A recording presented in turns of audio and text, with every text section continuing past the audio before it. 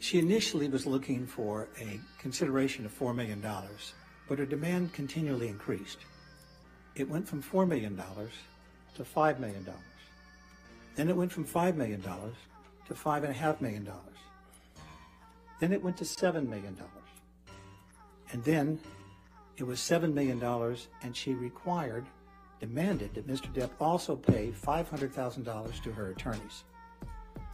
Then, after that consideration, she also said that all the community liabilities that were accumulated during the course of the marriage, which approximated $13.5 Sorry, there's an million. objection, sir. Whenever there's an objection, I'm sorry. If you can't hear it, I'll let you know.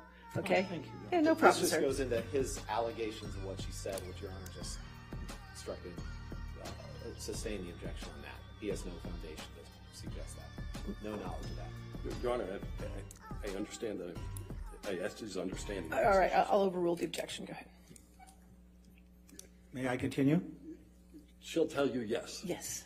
Go ahead, yes. Thank you, Your Honor. He learns very well. So the next demand was that all of the community liabilities that were unresolved, approximately $13.5 million, that Mr. Depp had to pay those liabilities in its entirety.